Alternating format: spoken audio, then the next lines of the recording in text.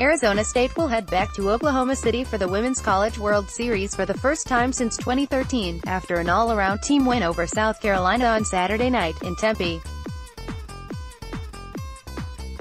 ASU allowed the Gamecocks to tie the game in the fourth inning, but the Sun Devils bounced back the next frame, stuck to their plan and came back with a 4-run inning.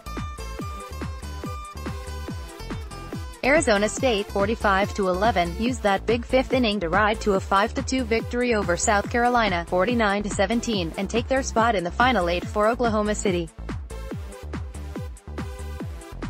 What a great game. I'm just so proud of this group, Sun Devils head coach Trisha Ford said.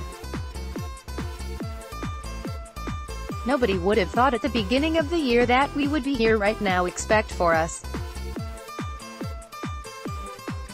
This is why I came to ASU. Junior center fielder Morgan Howe has kept a hot bat all of postseason, and it continued on Saturday.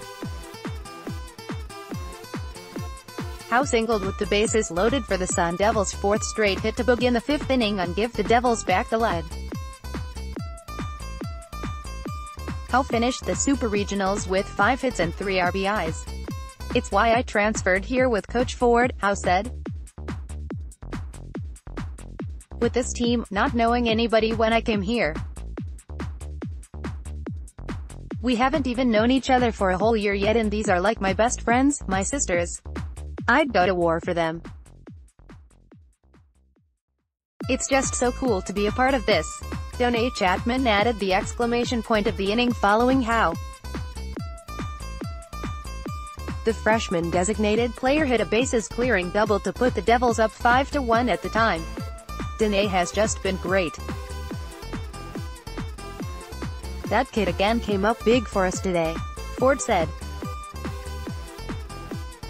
She said she was feeling good and seeing the ball well. Our biggest thing is letting them be them.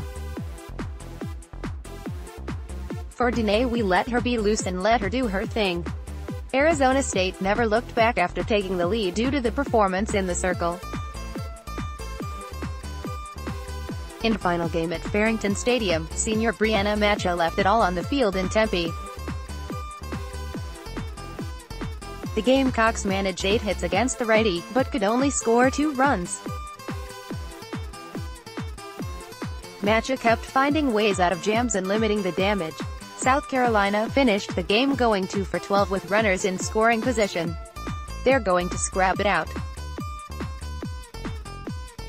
We're going to scrap it out, having to be able to clear your mind in those situations, Macha said. When the crowd is going crazy, I kind of just took a step back and I looked up there and I'm like, this is the last time I'm going to be playing on this field. That kind of just resets everything.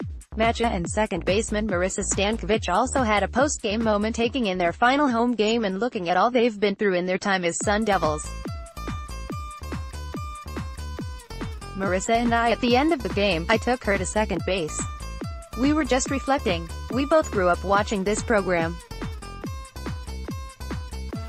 And we finally live our dream out, and we are going to be living our dream out in OKC. This will be Arizona State's 12th trip to the WCWS. They'll see some familiar faces in their double elimination round-robin group in OKC. Their first game will be against Pac-12 foe number 1 Oregon. Depending on the results, they'll either face No.